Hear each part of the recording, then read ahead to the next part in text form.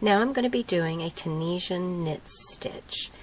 An all over repeat of the knit stitch will produce a stockinette looking project. The back will be different, but the front side of your work will look exactly like hand knit stockinette.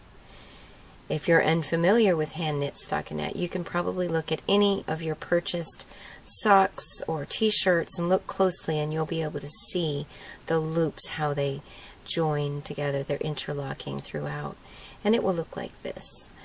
First, skip your first vertical bar, insert your hook.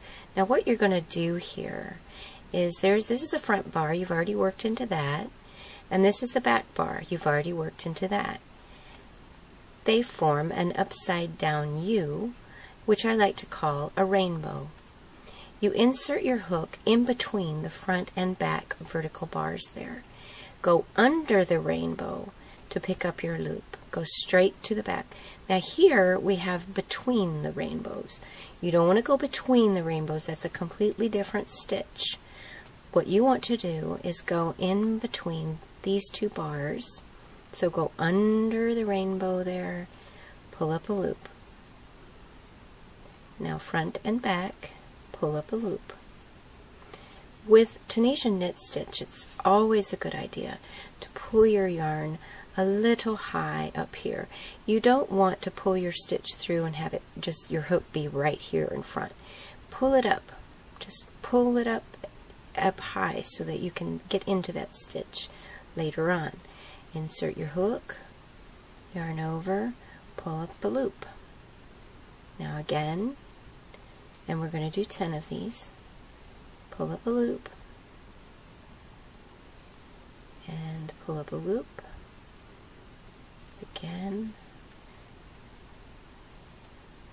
Remember to pull that stitch up high. Don't just let it sit here in the front. Letting it sit here in the front makes it so that you cannot stitch into it later, and it will produce more curling. Tunisian knit stitch is really awful for curling. Boy, it does. It curls awfully bad.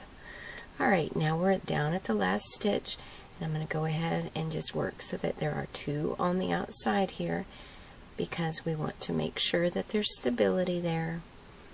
But with a Tunisian knit stitch, you probably would do that anyway. So now we're going to close those bars. Chain 1. Those loops are going to get closed. That's the first one closed. Now yarn over and pull through 2. 1, 2. And pull through 2 all the way across. It's just that first one that is different. You just chain 1 to close the first one. And we're going to pull through 2 all the way across. And then we'll have 1 loop on our hook. Pull through 2. Whoops. Go back a little. And pull through 2. And we have 1 loop remaining on our hook. And that's the Tunisian knit stitch.